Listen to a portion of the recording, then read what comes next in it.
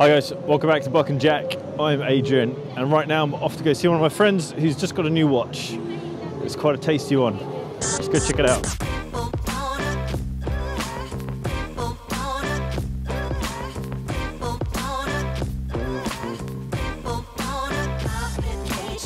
So here it is, guys. This is the Omega Seamaster Railmaster. It was launched in 2018, and Omega actually launched two of these.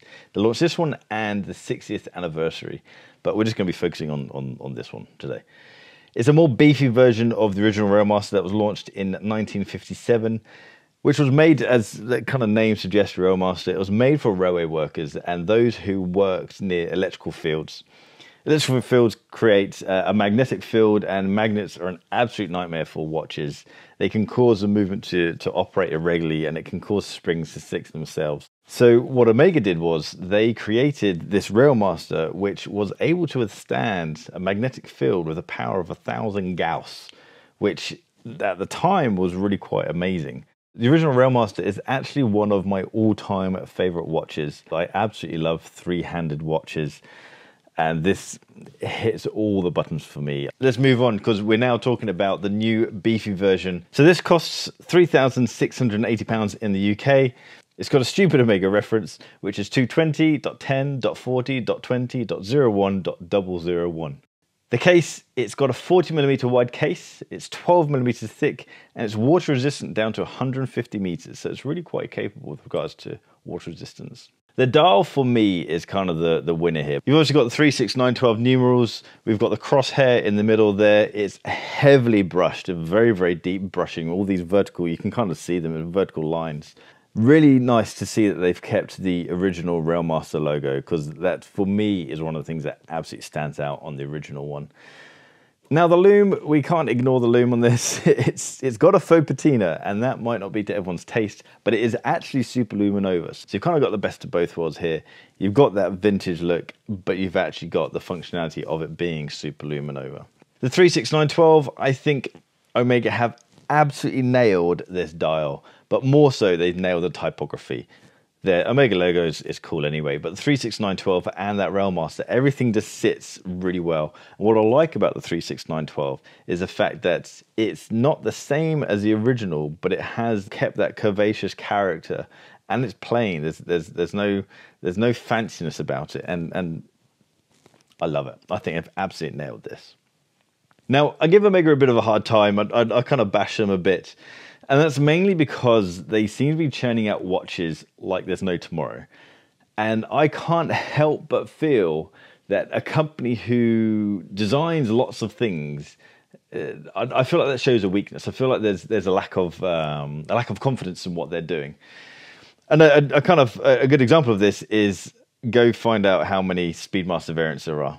There's loads, and there seems to be more and more coming out. However, with Omega's movements, I think they deserve a lot of praise for what they do, especially with this caliber 8806. This is a certified master chronometer approved by METAS. Now, this title far surpasses that is more common, the COSC certification. This is next level mainstream watchmaking. And true to the original purpose of the Railmaster, this watch absolutely shits on a magnetic field. The original Railmaster could withstand up to 1,000 Gauss. The Rolex Milgauss can withstand up to 1,000 Gauss. This Railmaster can withstand up to 15,000 Gauss. 15,000 Gauss. And that's not just part of some marketing thing. This watch has been tested as part of that METAS testing. They actually put this watch in a magnetic field of 15,000 Gauss. So this can actually this can walk the walk. And a watch's movements and capability in that sense isn't something that immediately draws me to it. I think, like a lot of us, we're drawn to the design, the aesthetics of a watch first. But I absolutely love the fact that that ability is inside this little chap. But anyway, that is enough of the geeky stuff. Let's talk about the design. Let's talk about the aesthetics. This piece is oozing testosterone. Everything about it is brushed. And I mean, everything is brushed. Even the hands are brushed. And it's not just a light brushing to give it a bit of a satin feel. This stuff has been carved out. It is quite amazing how deep the brush marks are, especially on the dial. The dial is actually black, but when it's so heavily brushed that when you tilt it, it can be light grey. It can be light grey with a tint of bluey purple. You've got so many shades, but straight on, it is a deep, deep black. And it's a cool dial. It's got character to it, and it's not just straight and plain. It's got something to show you. The case, the bracelet, these are brushed so heavily that the edges are actually sharp. It means business, and I like that. The faux patina. Now, this is something that's going to divide a lot of us, and I get it. I really do get it. But on a piece like this, which is a real nod to the original, I can't help but feel, had the loom been white, the dial would have been ruined. I really think the typography, the layout, the brushiness, I think everything works with that faux patina. And it's not like it's useless faux patina either. This is still super luminova. You're still going to get your bright loom. It's still going to be functional. It's just got that nice aesthetic to it. And for me, I kind of have to like it.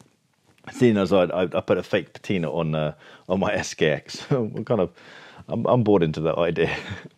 One thing that has to be mentioned about this watch is the case back. I love the case back. This thing is just a piece of art on its own. I absolutely love it. The amount of detail that's kind of gone into this engraving here, I assume it's engraving. I just think it looks absolutely fantastic.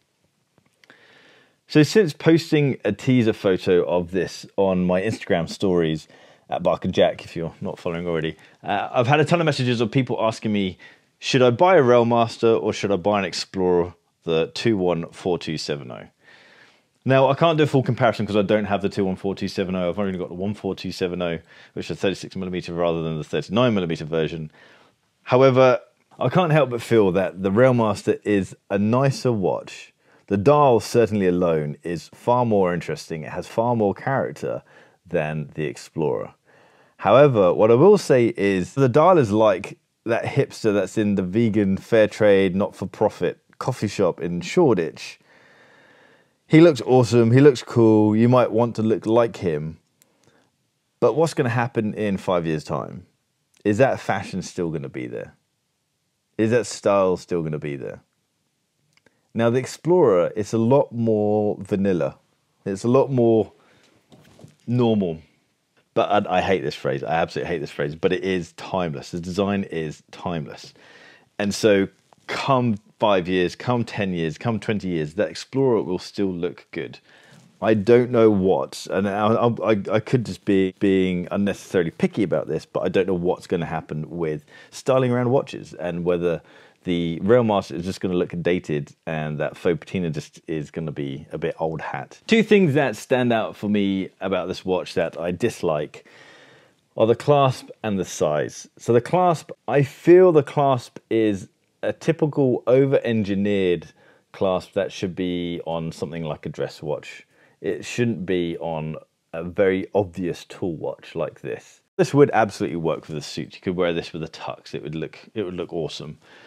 But the clasp is just annoying. It requires thought to close it as opposed to just a quick flick of the fingers and getting that clasp locked. Another thing is the size. So this is 40mm. I have small wrists, so I can rock a 34mm watch. I often wear 36. So for me, 40mm in this style of watch it feels big. And for me, it wears big. I'd have a Submariner, which is also 40mm, but I feel that wears smaller than this piece here. And that could just be my style, but I kind of feel like Omega should have launched a 36mm version and maybe a 38mm version for those who like bigger watches. But that, as I say, that is just my style, and it doesn't take away from the watch itself. As an overview, I'd say the Railmaster is an amazing everyday watch. It's incredibly versatile with its design, and it is incredibly capable with its features, both with its water resistance and its Gauss rating. I think it'd be hard pushed to beat it, especially in a price for £3,600. That's quite a lot of watch for 3,600 quid. It's really quite amazing what they've done. I'm a big fan. So guys, that is my video on the Omega Seamaster Railmaster. Let me know in the comments below what you think of this piece. More importantly, let me know what you think about faux patina. Are you in the camp that likes it and appreciates the kind of vintage touch? Or are you in the camp of, if you want patina, get the real patina? I like it. I can't help but like it. I think it's cool. I've always liked vintage looking things. That's why I like Fuji cameras. But anyway, let me know what you guys think. Subscribe to the channel if you haven't subscribed already. I think it's down here. Hit that thumbs up button if you like the video. Check me out on Instagram @BarkandJack, and I'll see you guys next time. Take care.